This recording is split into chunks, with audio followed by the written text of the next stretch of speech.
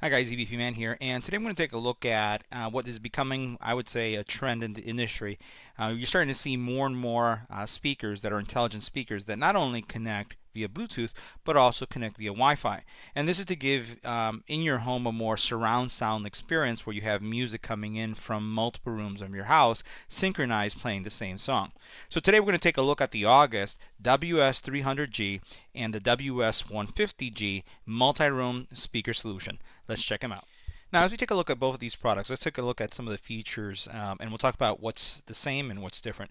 First of all, as you can see here, and we'll try to bring one of these into focus right here and zoom in. These speakers are multi-room speakers, and what that means is that you can play the same song or different songs wirelessly or through Bluetooth. Yes, you can use Bluetooth as well with these devices. But given the size of a home, Bluetooth becomes really not functional when it goes beyond 30 feet. So what you could do is connect this solution via your Wi-Fi network, and it's going to have the ability to stream directly, and you can control. There's a lot of controls here where you can have one in, let's say, your bedroom and one in your kitchen, and hear the same music throughout your house. Now keep in mind that both of these speakers are different sizes. So this is a 10 watt and this is a 15 watt speaker, so you're going to get different volumes and a slightly different experience, but they both share that multi-room Wi-Fi experience. They do have the ability to connect via NFC, so you can pair very easily.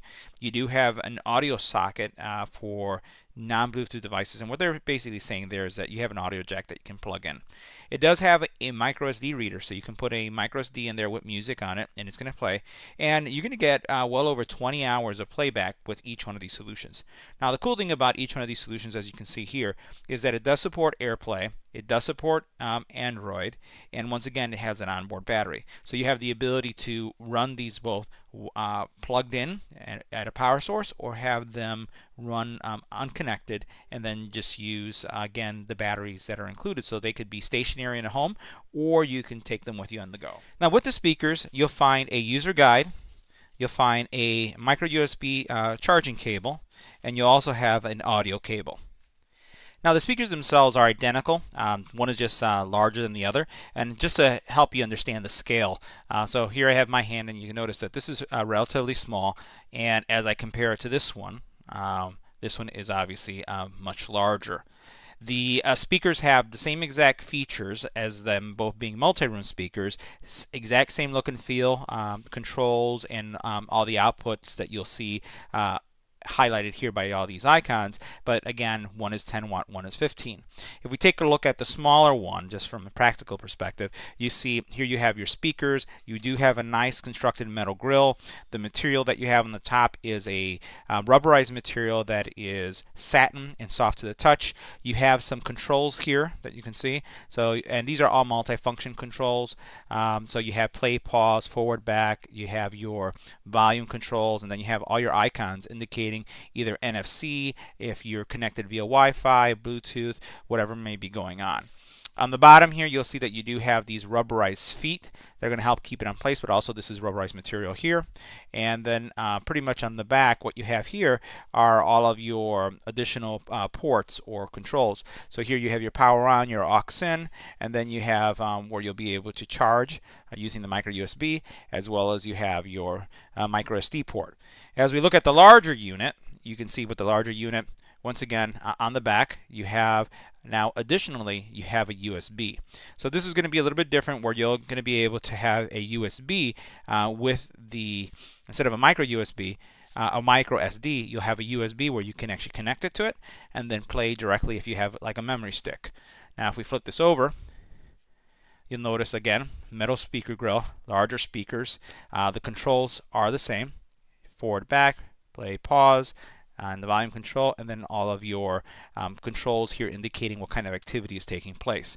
All in all, very robust. They feel substantial. They don't feel inexpensive in any way. So the next thing we're going to do is look at installing the app. We'll look at some of the specs, and we'll see how they sound. Now let's take a look at the specs before we go through the demonstration of these speakers. A couple of things that you'll see here. So we have both units that we see here. As I had mentioned earlier, you have a 10 watt and 15 watt version, and you can see that the Wi-Fi band that could be used with these speakers is a 2.4. So that's important for you to keep in mind, because if you have a home that has 2.4 and 5 gigahertz, you may be connected to the 5, so make sure that you connect that on the 2.4 so you don't have any connection problems. It uses Bluetooth version 2.1. It does have multiple Bluetooth profiles, which is pretty consistent with what you see in the market. It will support external SD cards up to 32 gig and up to 16 gig USB sticks. You have the charging current information, how long it will play. Again, via Wi-Fi versus Bluetooth, and you can see that the aux versus Bluetooth is much higher than the Wi-Fi because of just the overall data consumption. You can see that you do have, and I find this really interesting, that the internal battery is 2000 milliamp hour batteries, and it really doesn't matter how large the unit is. They have the same capacity and have the same playback. So really, it's about form factor. So the dimensions are pretty reasonable, and again, all in all, it's going to give you that multi-room audio experience. Now you have a couple choices when it comes to finding the app. You could use the QR code that is found inside of the user manual, or you could just type in August A-Link as I did. Once you've done that, you go ahead and install the app, and as soon as you do the installation and you open it, it's going to start searching for speakers. Now the app is automatically going to go into search mode as soon as you open it up, and since I have both speakers on, the speakers are now ready. All I'm going to do now is put in the password to my router, and then it will synchronize that with these devices. Now the setup process is pretty simple. Once you power it up, you're going to see the Wi-Fi symbol come up. You'll press the WPS button, and you're going to hear an audio prompt. It's going to tell you in plain English. It's going to say, waiting for a Wi-Fi connection, or searching. On the app, on the phone, what you'll do is you'll connect it to it. You'll go through a configuration process. It's just going to ask you, this is the current Wi-Fi connection point that you're connected to. Tell me what the password is. And then it's going to connect this speaker and the next one, as you do them individually, to your network. So right now, both of these are connected, and you can see that we have the Wi-Fi. Now, when I go into the app, you'll notice here in the app that I have the speakers. Right, so I have them here, both selected, and they were installed automatically. Now, you can rename them, you can determine where they are, you can label them for easier configuration or as you're playing music. Now, as you look at your device list, this is going to give you a sense of the kind of controls that you have. You obviously have the ability to reduce or increase the volume of the speakers, and you could do that for as many devices that you have.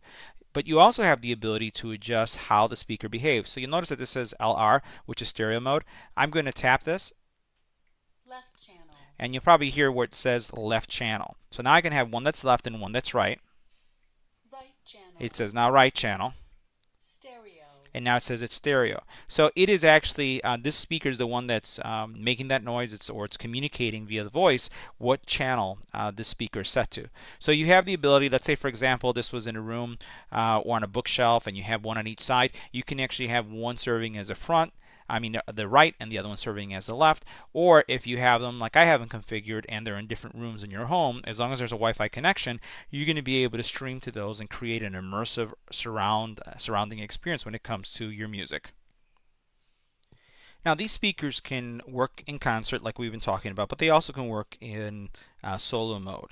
And everything is, again, voice prompted. It's going to tell you how to do this, or once you've made the change, it's going to tell you what mode it is in. So if I press and hold this, and right now they're in single mode. If I notice as I'm putting it right on top of it, it says release for multi-mode. If I go back up here, it's going to be single mode. So I'm going to put it right on top of this, and you're going to see what's going to happen. I'm going to let go. And now I'm going to get a confirmation coming from the speaker that the playback is in sync. So it's doing that synchronization. So now both of them are tied together. So again, a lot of flexibility. Now, the neat thing also is that even though they're in sync, you can't control which one is louder and which one is you know, which one has a lower volume. So even though they're in sync, all you're doing is making sure that the music is going to come from to both of those and play simultaneously and in sync, but you can still control the volumes. Now your source of music can come from several different channels. You could use anything that's on your device, but you can also get from iHeart Radio, TuneIn Radio, Spotify, Tidal, and I'm sure there's going to be many more that are going to be coming. But you have that flexibility to be able to play music, stream it from any of these channels, and it'll go directly into these speakers. So let's do an audio test with some beats. Now, taking a closer look at the app, I just wanted to show you some of the configuration settings that you can go through. So here, obviously, you have things that you can set up going into your music or some of the channels that are available. There'll be more channels coming through the app very soon. So if I go into settings, you'll notice here you have the ability to turn on which is a channel that you subscribe to, and then turn off those that are not important. You also have the ability to configure the audio quality, and you can determine what the quality is going to be based on your streaming ability. So I'm going to go with the super high quality, but you could also go with the high quality or low quality depending on your network performance. We'll leave it with the high quality. Now, the other thing I'm going to do is I'm going to go into my music. So that's going to be whatever I have on the phone, and then stream it from the phone, not through, again, Bluetooth, because you'll notice that Bluetooth is off, but doing everything through Wi-Fi. All right, now for this part of the audio test, I'm going to switch audio sources so you're going to hear the recording a little bit differently. But what I'm going to be doing is I'm going to be playing a lot of these tunes. Beats, just so that you can get an overall experience as to how the audio is going to sound. Now I'm going to start them off with both speakers going at the same time, just so you can get a sense of what the combination of multiple speakers sounds like. So let's go ahead and try a beat.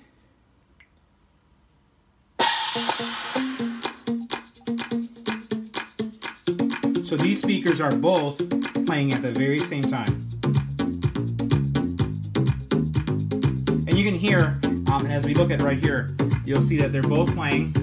You can control one versus the other. So I can lower the volume.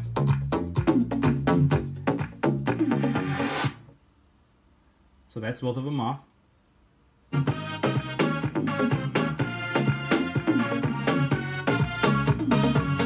you can hear them both at the same time. You can change the channels. Left channel. Left channel. Right channel. So now each of them are in separate channels. Stereo. Right channel. And now they're both in stereo mode. Alright, so let's go ahead and try another song or another set of beats that I like using to test. So let's go ahead and try this one. Now this will give you a sense of the kind of bass that you're going to get. So I'm going to go back to the control. So now this is the smaller speaker. Keep that up right here. And I'll change the volume. Bring in that other one. Now let's focus on this one only. Let's bring it up a little bit. That's how low it can be.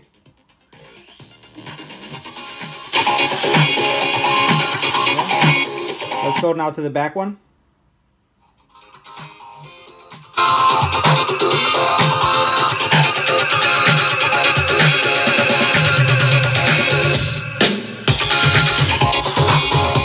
I can do is pause off.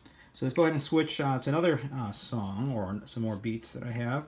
Let's go ahead and choose this next one. Now, this is the large one. Let's switch to the small one. It feels a little bit more robust, obviously, because of the size of the speaker. Let's go back to both of them at the same time.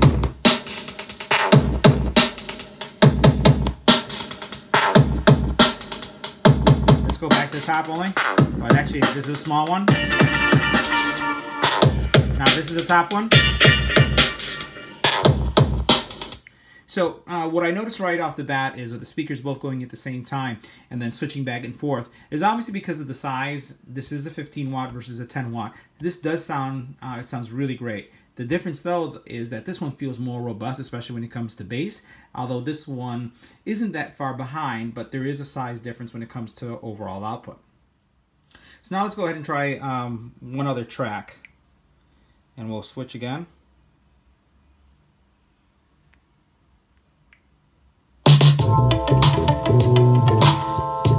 Now this is the larger one.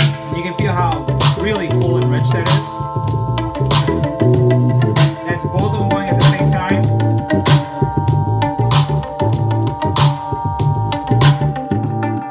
Now this is the smaller one.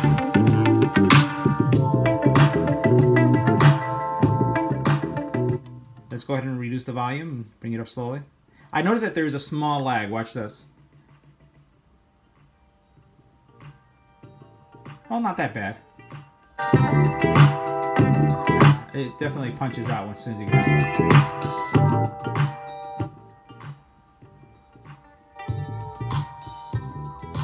I love when both of them are playing at the same time, so definitely if you are considering speakers like these, it is much more immersive when you have two going at the same time. You can definitely feel it and hear it in the room once you have them, both going at the same time, just like that. And imagine, putting one on one side like this.